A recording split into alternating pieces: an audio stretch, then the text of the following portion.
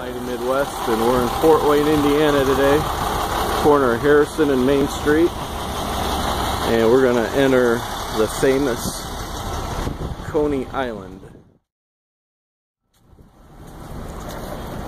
So this place has been around for quite a few years. Hello, something to go for you, sir? No, you wait on us. Are you all together? Or, yeah. if you want it for here, just take a seat. We'll come wait a second and go. Yeah, no onions. No